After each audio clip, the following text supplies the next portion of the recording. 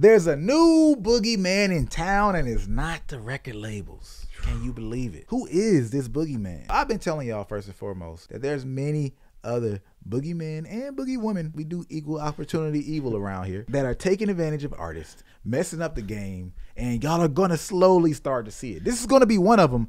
There's a lot I have in mind, I'm not gonna lie, but I'm gonna let y'all figure that out because people are gonna think I'm hating if I say some of this stuff too early. But what am I talking about? Live Nation. Live Nation in this case are screwing artists over. Well, I'll just read the headline, Jacorey. Explosive new documents unearthed on Live Nation and Ticketmaster. That's a hell of a title. It is a hell of a title. What's going on? And I know many of y'all might say, well, I don't do anything with Live Nation. I don't do anything with Ticketmaster. How can they impact me? Well, this will impact you. Trust me. It's messing up the game for all artists in one way or another. Here's the details. What happened? Leaked internal documents show Live Nation has used a system of secret kickbacks to make concerts and other events appear less profitable than they really are. This is going to affect you, by the way, as an artist and as a consumer, an artist who loves other artists and tries to go to shows. This allowed Live Nation to pay artists less, undercut other promoters, and build a monopoly over live events. The documents, part of a lawsuit against Live Nation, were made public by New Jersey Representative Bill Pascrell, a Ticketmaster critic. Shout out New Jersey. Boy, shout out New Jersey. Shout out Newark. South 13th Street to be specific. Y'all who know what's up, y'all know what's up. Live Nation and other promoters split the cost. So we'll try to put the business model on the screen so y'all can walk through it, but I'll just explain it because they have like a nice little graphic. But the traditional business looks like this. You make ticket sales and there's a 50-50 expenses split between Live Nation and co-independent promoters, right? So you have these promoters and you have Live Nation. There's supposed to be a 50-50 split for the expenses. That's like the venue, primary production to put on the show. Yep. And then once they pay for those costs together, they're supposed to split the profit from the ticket sales. That's what it looks like. Sounds simple, right? We go 50-50 on the expenses, then we go 50-50 on the thing that brings in the profit, which is the ticket sales. What's actually been happening, they're splitting the expenses. Hey, Jacorey, you take care of this, all right? And you're 50-50. I got 50%, and then I'm gonna take care of this. So we got $50,000. You spend $50,000. I spend $50,000. Okay. So it seems, but it turns out, Jacorey, you evil, bro. Because when you spent your $50,000, you spent it with people that you have connections with beyond just that cost. So you just told me you spent $50,000, but after you spend that $50,000, you get a little kickback. They give you collectively across all vendors $20,000 back. So really, you only spent $30,000. Me as your partner, I thought you spent $50,000. I spent $50,000. Based on that breakdown, really, we should have both spent $40,000. I could have saved $10,000, but you saved 20. Selfish, bro. Selfish. Hey, so that's one of the main things. So they're screwing over the promoters, not just the artists. We haven't even got to the artist yet. Yeah, actually, yeah. And this is the thing. Artists be thinking that they're the only ones who get screwed over in a lot of this stuff. They hear music executives talk about certain stuff and they're like, oh, you're on the side of the streaming platforms or you're on the side of this. And they don't understand that last conversation we just had. The value that where other people get value in the industry. They don't even know when people that they're talking to are also getting screwed over and they're making them an adversary when they could have an opportunity to make them an ally. Yeah, no, I agree. And that's why it's important to actually understand what's going on so you can end up in a great position. But after Live Nation screws you over, or after Jacorey screwed me over in this deal, we promote and then we sold our tickets. We're supposed to, in some of these scenarios, actually split tickets with the artist. But this is where it gets really weird because one, if we increase the value of the expenses, by the way, so if I told you, this is the weird part. If I told you that this is gonna cost $100,000 Okay. and we're splitting it 50-50, All right. but really I'm saving money on my $50,000, that's already bad enough. But what if not only did the split between us two as partners get misused, I actually told you a higher cost than it did in the first place. So it really cost $80,000, not $100,000. So it's not $50,000. It really was supposed to be $80,000 anyway. And me saying that it's $100,000, not $80,000, takes $20,000 away from the pool that I'm supposed to be sharing with the artist. when we talk about profits. Yep. Because if the artist is splitting profits with me, you, and themselves, now they're not getting money until our expenses are finished. So hopefully y'all understand what's going on there in terms of like just the actual detail of it. We saw this coming for a minute. Well, I'll say me and Jacorey have conversations about this for a minute. The other day we were talking about how I met a guy when I was early in the game. I wasn't even dealing with artists yet. I was just throwing a festival at the time that was up and coming. And one of the guys who owned the venue told me that, yeah, Live Nation was taking up everything. And one of the first artists that I did work with, the manager was telling me how Live Nation was buying up everything, locking things down, small venues, those venues that look all independent and nondescript. Nah, Live Nation got them too. It's a little Live Nation certificate in there somewhere. Yeah, yeah, on the wall next to the health code. Like, oh, you got an A and you got ownership by Live Nation. So you have these secret deals where I'm getting money back if I'm Live Nation, and I'm inflating the cost of all this. I'm screwing people over on both ends. I'm a bad partner to everybody. That's what they're saying, right? The issue with this is this also speaks to the conversation from an artist standpoint of why we don't make enough money from shows. Yeah. Our expenses are increasing. We're making less money, so we have to raise prices, right? Which actually cuts some of our fans out of the equation. And then some of the fans from the experience, if you like going to shows, again, you're being cut out of the equation, or you're having to pay more even if you have the money. So you're now just spending more of the money that you have that's taken away from other areas you could be spending that money.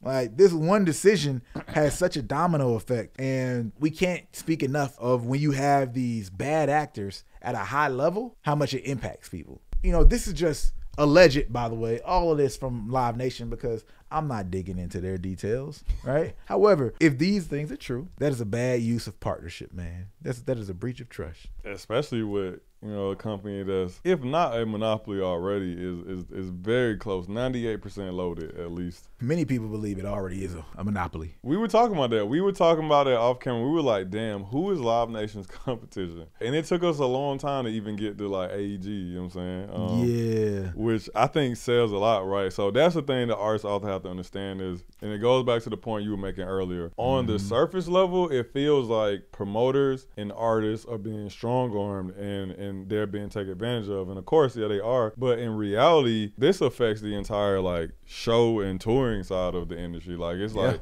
because now you got to assume that there may have been, you know what I'm saying, people who were trying to do a good job in these different departments that also weren't understanding why things were starting to seem more costly and things like that. Yeah. Especially as a person that doesn't, you know how much it should be. And lo and behold, it's this company that no one can seem to knock off their pedestal that is just, you know, violating you. And I think it's crazy. I think it's a smack in the face to the whole industry because, I don't know, man, I just think we've been letting Live Nation get away with a lot of shit, bro. We let them get away with the Travis Scott concert stuff. Nobody called them out.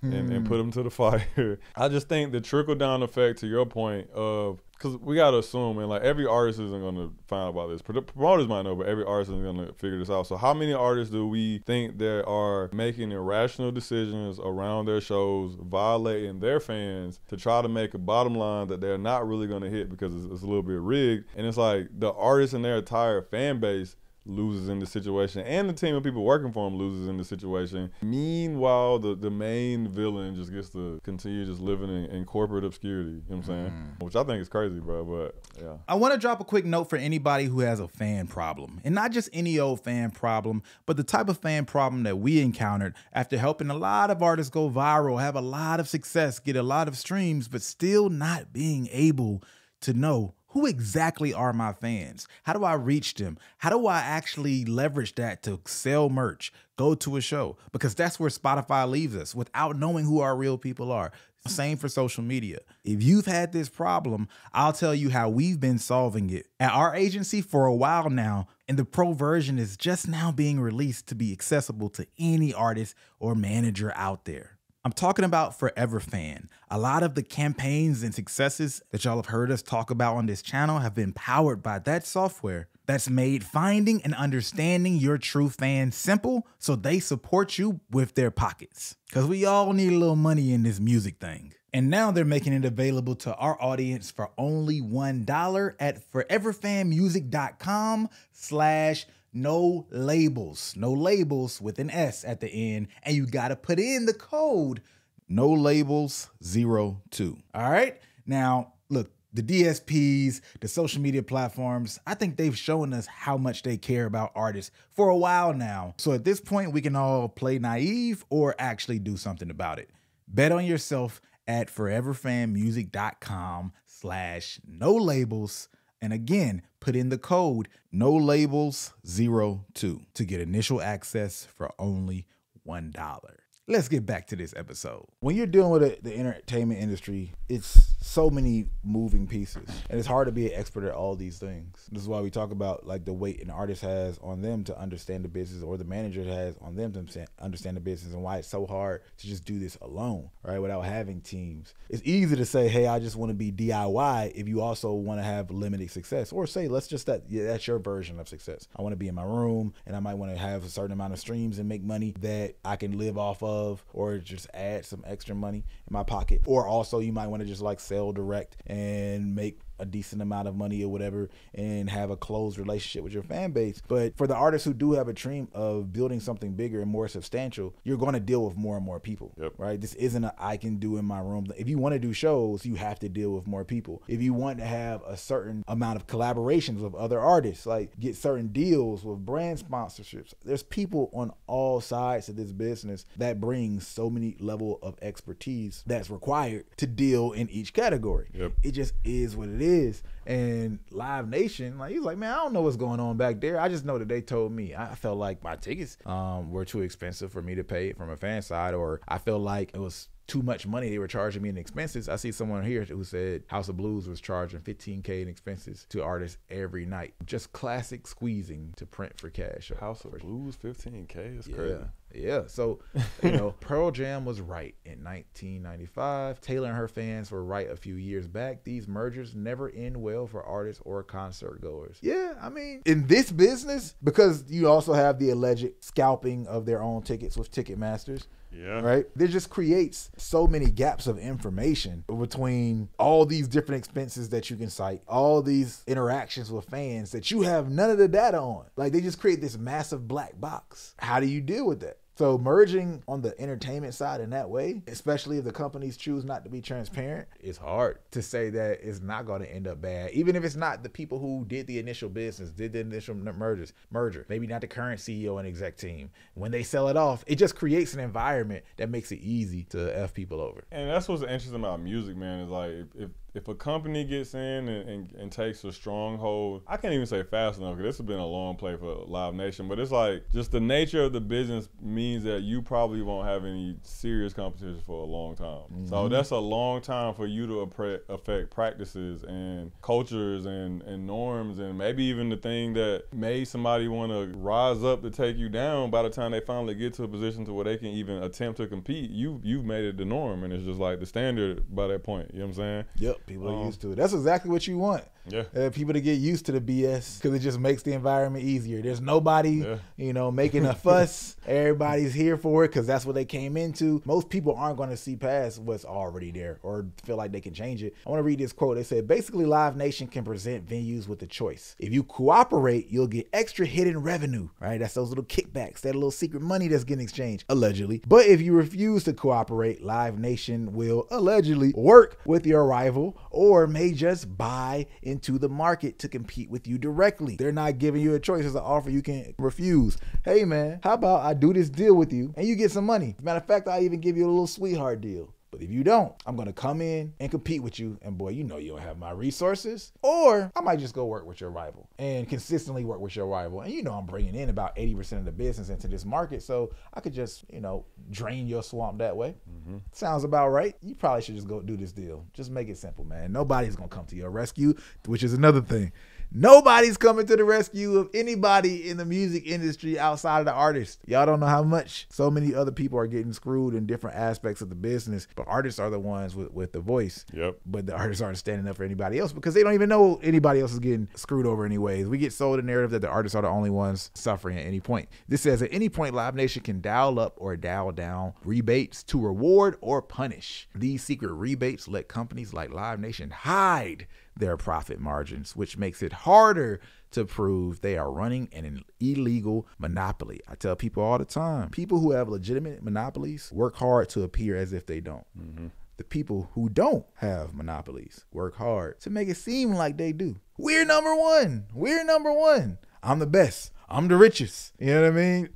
The people with the money, it's like, That's a couple other people that do man. just as good as we do, man. I don't even want to be on your list. Y'all do what y'all do. Yeah, bro, you're the richest. Do your thing. You know what I mean? Like, that's the way it goes. So keep that in mind. Live Nation, we'll see how this goes one way or another. If they are doing what's being accused of here, which we don't know. Generally speaking, like, we do consistently create an environment that enables these things to happen and harder to detect by creating like these consistent mergers with companies on big level. Not saying there's not a lot of value to it, but it's like, how do you regulate it on both sides to make sure that everything stays on the up and up? Yeah, no, I agree. And I think the other part of it too, because you said something interesting with the ticket scalping, right? I mean, what ticket scalping to the touring industry is equivalent to Napster to the music industry, you know what I'm saying, like years ago. I think that's the big thing artists have to remember is like a lot of these companies, especially these major corporations, if they're having money issues, the first place they're going to look to fuck over is you and your fan base, because they don't have to deal with the social repercussions of that. Your tickets are the ones that went up $30, $40. Your show is the one that's not selling out, you know what I'm saying? All these things that, like I said, Live Nation and companies like them can just step back and be like, hey, we violated you to make sure we were okay, but you'll figure it out. You'll be all right, you know what I'm saying? Yeah. People don't make it this far anyway. You'll be good, you know what I'm saying? Because that's the way I got to imagine they thinking. Because, you know, like Live Nation, I mean, there's artists of all sizes, but a large majority of them are the major artists. So they're probably thinking like either the artist fan base won't notice, which is not true. We've seen every level of artist fan base complain about shows over the last year or two, or they feel like they can't go anywhere else. So I think it's a huge message to the industry, right? Is one, you know, as much as I love artists and producers and things like that, it's like there are other areas of the music industry that need good people that want to make sure everything runs smoothly. We can't all be the next Drake and the next 50 Cent, bro. Like, you know, somebody got to be like, all right, bro, I want to go make sure the touring side is straight for people. You know what I'm saying? Let me go get in over there. Yeah. Because if not, that's how you get exactly this, bro. Like I said, you get the people that want to have that, they get the power, they control it, and they sit pretty because they know that it's going to be a long time before anybody even comes close to being able to compete with what they really want to do. Way harder on this side of the business. I'll just say real quick, people might wonder, if I'm Taylor Swift, I'm Beyonce, and they scout my tickets. Basically, they just help me sell out. Why do I have an issue with it? Yeah, my tickets are up there for $200,000.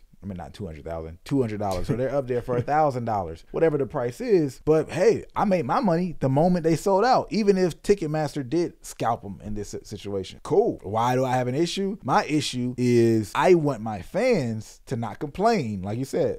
Right? Like Beyonce, why are your tickets so much? Taylor Swift, why are your tickets so much? So not only is there the PR perspective of me charging a lot for tickets, even though on the other side it also creates this perception of demand, which is nice. My issue is the PR. If I want to run the numbers up that much, I want to get that value, because this is value that's all them. You gotta remember. Yeah. So if I put my tickets on sale for $20 and then you take them all off the market and then you sold them for $120, you just made $100 off of me that I'm not even involved in. So I get potential bad PR from my fans, and I don't extract the financial value. And I get a lot of fans who can't necessarily make it to the concert, where I chose not to extract all of the financial value I could from my fan base because I wanted to give back, or I just wanted them to be able to experience me, where I can make more deposits and experiential brand equity moments. So then they want to continue to buy from me in the future. So you're really messing up multiple facets of my relationship with my fan base by just hitting a lick and being this middleman. Yeah, I remember going to a show for Isaiah Rashad like a couple years ago. I think it was for the Sons Tyree album. It was literally exactly that. Like, they posted, show was sold out, went in easy, at least 80 seats. Still free in it. And I remember seeing people tweet about that, like, damn, they sold this as a sold out show, and, you know, people on the outside who couldn't get in started learning. And then, you know, now you feel the type of way as a fan. You like, damn, bro, my homie in there told me it was 80 full seats I could have picked, and you let Live, well, I don't know if it was Live Nation, that's let me not say that, but you let whoever is controlling this show paint this perception that it's sold out for what? For $1? What about us, bro? Like, what about our connection? And that's why I say, bro, those are all the things that these companies don't care about, but that you would definitely feel the fallout from. 100%. 100%. We'd love to know what you guys think in the comment section below. This is yet another episode of No Labels Necessary Podcast. I'm Brandman Shot. And I'm Kohrey. And we out. Peace. Appreciate you for watching. If you like content like this, you'll love seeing our music marketing strategies that we use as an agency to actually blow up artists to millions and even billions of streams that are available for free at nolabelsnecessary.com. And the cool part about it that's going to really make you love it is we don't have to be all entertaining and add all this fluff just to get some views that we do on YouTube. We get straight to the information. There's play-by-play and courses that give you a breakdown of every step that you should do to get success. And you have the ability to have communication with us. We get on live talks, a lot of cool things for members, and it's free just to hop in. So check it out right now at nolabelsnecessary.com.